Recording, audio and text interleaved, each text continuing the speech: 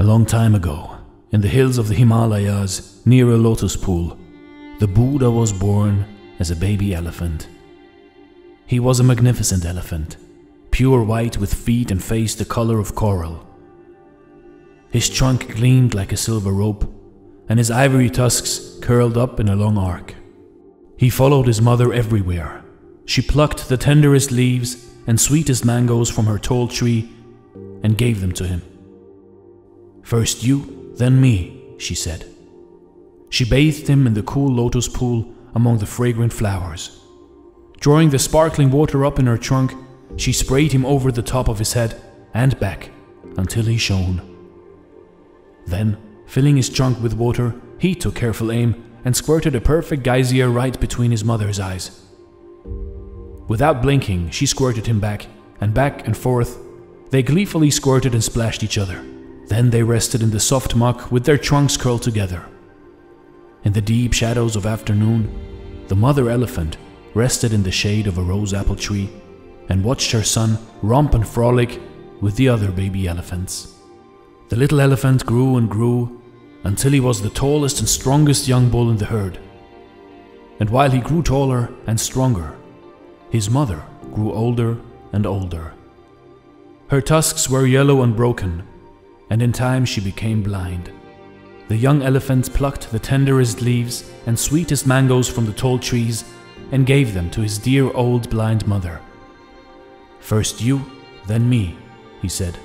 He bathed her in the cool lotus pool among the fragrant flowers. Drawing the sparkling water up in his trunk, he sprayed her over the top of her head and back until she shone.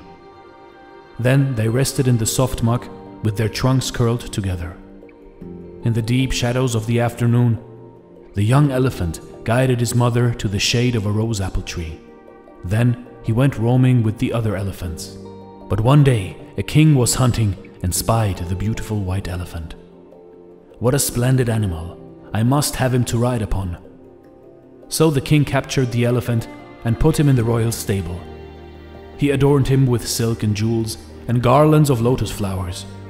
He gave him sweet grass and juicy plums and filled his trough with pure water.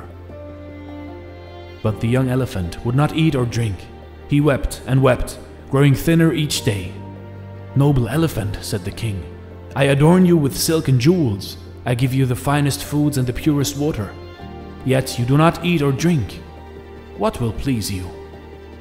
The young elephant said, "Silk and jewels, food and drink do not make me happy. My blind old mother is alone in the forest, with no one to care for her. Though I may die, I will take no food or water until I give some to her first." The king replied, "Never have I seen such kindness, not even among humans.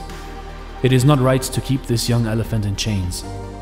Free, the young elephant raced through the hills looking for his mother. After some time he found her by the lotus pool. There she lay in the mud, too weak to move. With tears in his eyes, he filled his trunk with water and sprayed the top of her head and back until she shone. "Is it raining?" she asked.